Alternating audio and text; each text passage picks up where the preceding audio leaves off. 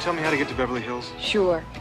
For $5. You can't charge me for directions. I can do anything I want to, baby. I ain't lost. I was in a theater. I was like 15 years old, so I used to live next door to a movie theater, and they were very nice to me, and so I could see anything that I wanted to see because I would just spend my whole summers there. And I remember seeing it there, and I was 15 years old. Julia Roberts, was maybe the most beautiful woman I'd ever seen at that point in my life, so that stuck with me forever.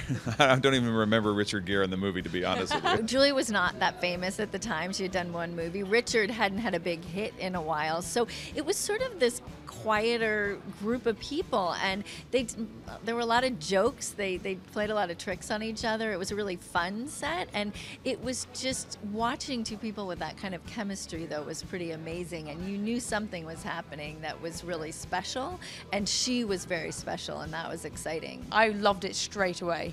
I love a bit of romance. I love a love story. So it was straight away like it was probably my favorite movie for a long time, and it's still right up there. It's an absolute classic. I have seen all my costumes at this point, and I can't wait for everybody to see them. I'm not going to say a word about them because I think that it's kind of all part of the surprise, but I feel very lucky to be wearing them.